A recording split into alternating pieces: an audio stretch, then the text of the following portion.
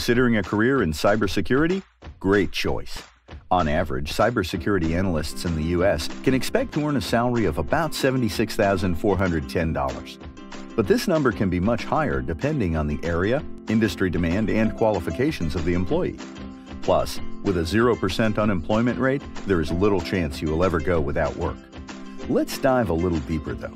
While you might have a basic idea of what cybersecurity is, do you know what cyber professionals actually do on a daily basis?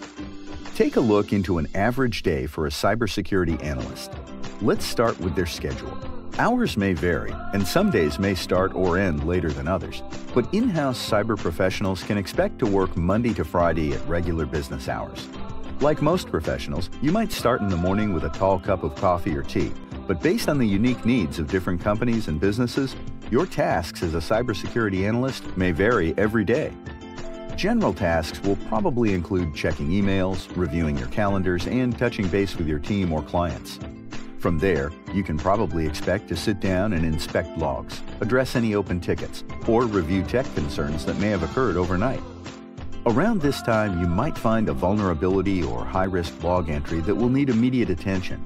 This will likely take precedent as your most important task. The rest of your tasks may have you going off-site to check infrastructure, connecting with other departments, or working independently at your desk. Finally, you might end the workday by briefing the night team or making a to-do list to complete the following day.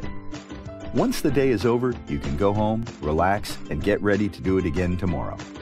Do you like the sound of this type of fast-paced work environment? Enroll today to gain the training and experience needed to take industry certification exams and excel as a cybersecurity professional.